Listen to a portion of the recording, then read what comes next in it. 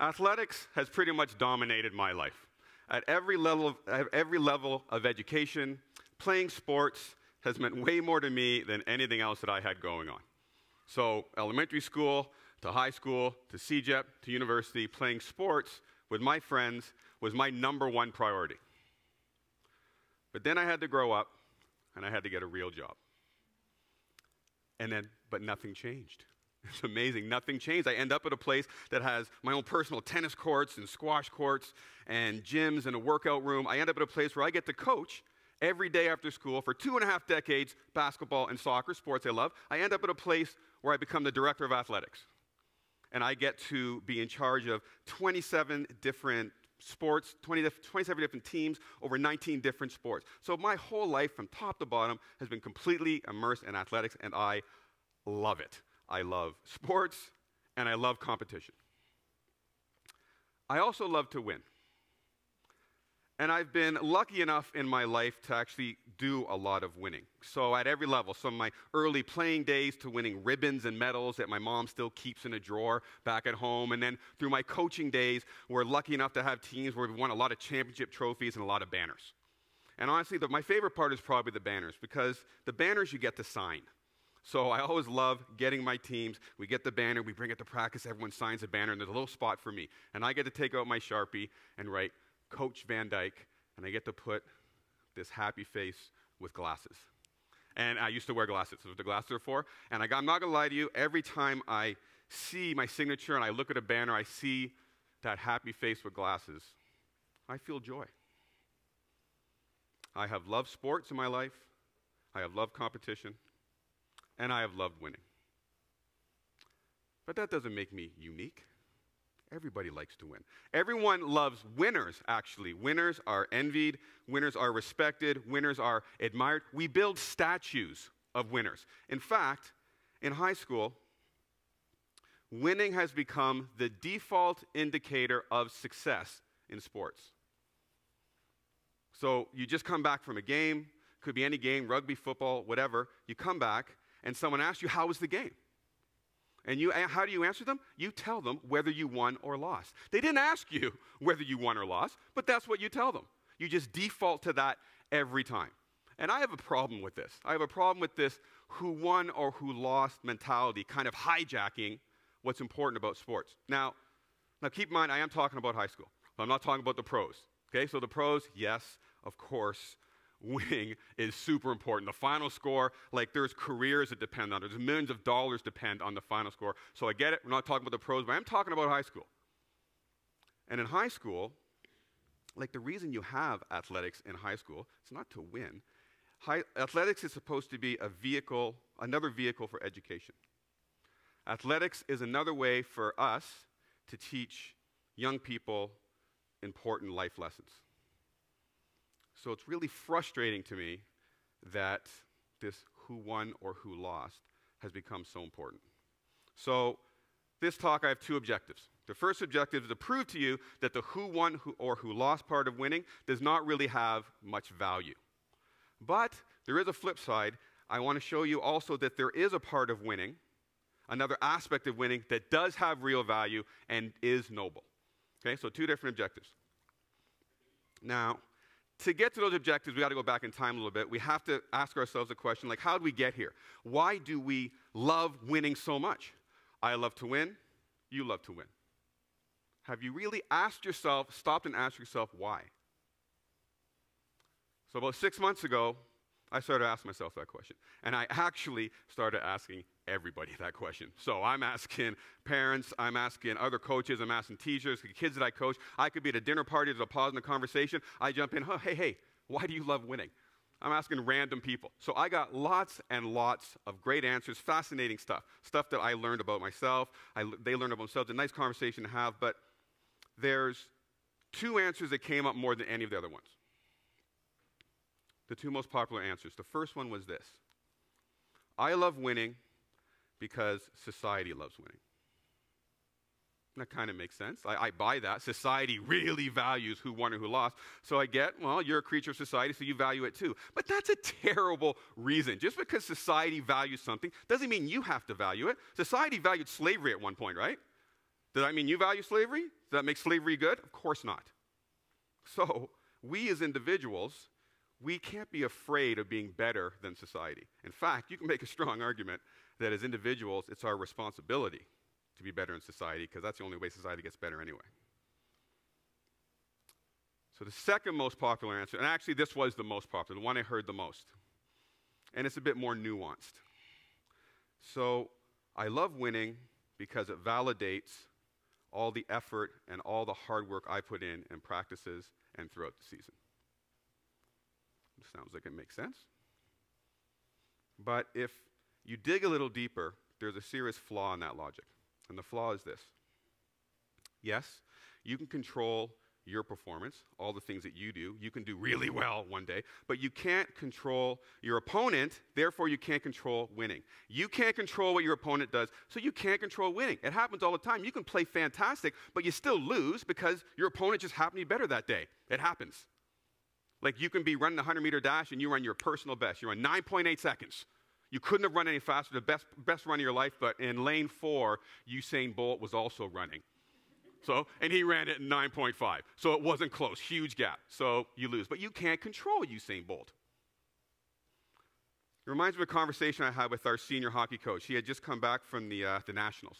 Our hockey team went to the Nationals. They made it to the finals, but they lost 4-3 in the finals. Heartbreaking loss, right? No. This coach is telling me that was by far the best game we played all season. All the blood, sweat, and tears that we put in, all the stuff we didn't practice, it all came out. We played our best game in the biggest moment possible. So he felt validated. His players surely felt validated, and it had nothing to do with this little score at the end. Or you look at the other way. Look at my basketball team. So we have a game in December. We go play this game, we walk into the gym, and we stink up the joint. We are terrible. Our worst game of the year, we get outplayed, we get out-hustled, we get out-coached, everything is going wrong. But we end up winning. We win. We win because we're more talented than the other team. We win because we happen to be luckier on that day. And that's it. So do we feel validated by this, the team? As we shuffle off this court, do we look up to the score and say, yeah, I feel validated. Look, my score is bigger than theirs? Of course not. All the players were thinking is, we are running next practice because that was so bad. So this idea of winning equaling validation, no. Okay? Because like the hockey team, you can lose and you still feel validated. Or like my basketball team, you can win and you don't feel validated at all. So if it's not these high-minded concepts like societal influences or personal validation, then what is it? So why do we love winning so much? And the answer is not that sophisticated. The answer is pretty simple. The answer is this. We love winning because winning makes us feel really, really good. That's it. That's the answer. Winning feels amazing, therefore we love it. That's the equation. Wait for you now. But that begs a question. It begs two questions. First question is, okay, then what specifically about the winning do you love? What specifically about the winning makes it so great? And the second question is, that specific reason then, is it really something, is it something good? Is it something so noble and righteous that winning deserves to be put up on this pedestal that we put it on? The answer is a little surprising because there are two reasons why winning makes us feel so good. One is psychological, and one is biological. And neither of those reasons is actually very noble or righteous. Look at the psychological one first. Humans are insecure beings. So anytime that we're able to beat someone and show we're better than them, that is great for our ego. That's it. It's fantastic. We love winning because it's great for our ego. In the last 5 years, my soccer team, we won the national tournament for the first time in the history of the school. And then my basketball team, we won the provincial tournament for the first time and the second time and the third time in the history of the school. So how did that make me feel? Is that good for my ego? Oh, you bet it was. I come to school, I have my medal under my shirt. I am not making this up. Wearing my medal, I am feeling huge. The chest is pumped out, and I'm walking big. Like I'm making extra trips to the gym so just I can look at those banners and see my little happy face and glasses up there. So, and why is that? Because nothing's better for my fragile ego than knowing that at one point, at one time, I was the best and you weren't. Second reason. Second reason is biological, or actually it's physiological. And this reason blows my mind. I find this incredible. Because what happens when you win, your brain actually shoots a chemical into your body that makes you feel good. This is mind-blowing to me. So you win, and this chemical is called serotonin. So serotonin, they're not sure if it's a neurotransmitter or if it's a hormone, but the medical profession agrees, and they have a nickname for it. It's the happy chemical, because it's definitely linked to well-being and happiness in human beings. So that's what happens. You can't help feeling great. It's a chemical thing. It shoots in the happy chemical. Of course you feel great. Now, what I find also fascinating is why. Why would your brain do this? Why would your brain bother shooting in serotonin? And the answer is evolution. So back when we were all cavemen and cavewomen, winning didn't mean getting to stand on a podium and shaking some hands and smiling for the camera. Winning meant survival. That's what it was. So if a saber-toothed tiger came to attack your camp, you had to win to survive. If some other tribe comes to steal all your food, you had to win to survive. That's what it was about. So your brain, this fascinating, marvelous brain, natural selection creates a brain that, when you win, makes you feel this amazing feeling, shoots this chemical in, so that will help convince you to win the next time, because your brain wants you to survive. It's crazy to me. Now, it's 2019. Does winning equal survival? Of course not. It doesn't, but your brain doesn't know that. The caveman brain, the lizard brain, the amygdala, it has no idea, right? So when you win, it's still shooting the same serotonin in, and you're still feeling fantastic. So basically, every time you win, you get this serotonin high. When you play sports, you're chasing that serotonin high. So, we have the answer. We know why we love winning. It feeds our egos, and we get this nice dose of serotonin that makes us feel really great and happy.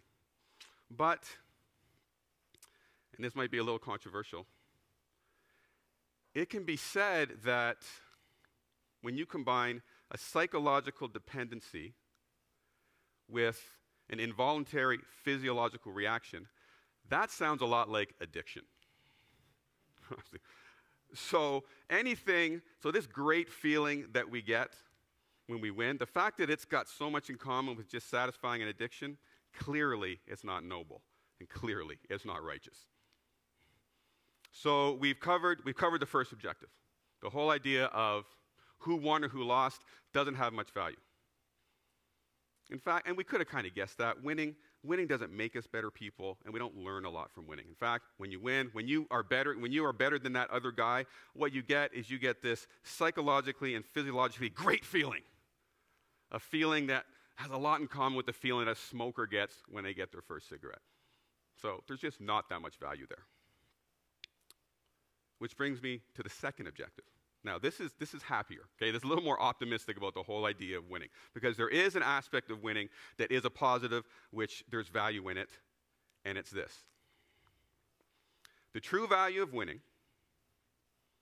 is that it feels so good when you do win, ego boost and serotonin high, that you will work your hardest to get there.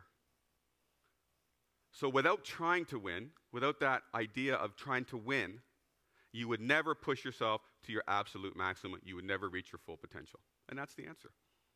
That's the good thing about winning. It reminds me of a Bugs Bunny cartoon. I'm a big Bugs Bunny fan, obviously. It reminds me of a Bugs Bunny cartoon. Bugs Bunny goes to a racetrack. It's not for horses, though. It's for dogs. Okay? So the greyhounds race around this track. But what happens is when you open the gate, the greyhounds don't just take off. What happens, you have this little mechanical rabbit. There's this rail that goes all the way around the track, and when the gates open, this mechanical rabbit takes off, huge speed, and the greyhounds fly out after it, running as fast as they possibly can. Now, the point is not for the greyhounds to catch that rabbit, of course not. The point is to make the greyhounds run as fast as they possibly can. Okay? So the rabbit is a tease to the greyhounds. The rabbit is a great target, and that's what winning is to us. Winning is a tease. Winning is an amazing target for us to work really hard. The true value of winning is not determined by who won or who lost, but rather in how it drives us to reach our utmost potential. I'm going to say that again. The true value of winning is not determined by who won or who lost, by how it drives us to reach our utmost potential. In the words of legendary Canadian Basketball Hall of Famer Steve Nash, there's nothing in life that's really black or white, except winning or losing. So maybe that's why people gravitate to it so much. In the words of Hall of Fame quarterback Roger Staubach, winning isn't about getting ahead of others. Winning is getting ahead of yourself. In the words of Arnold Palmer, legendary golfer, winning isn't everything, but wanting to is. And in the words of Porky Pig, one of Bugs Bunny's best friends, be-deep, be-deep, be-dee, that's all, folks. Thank you.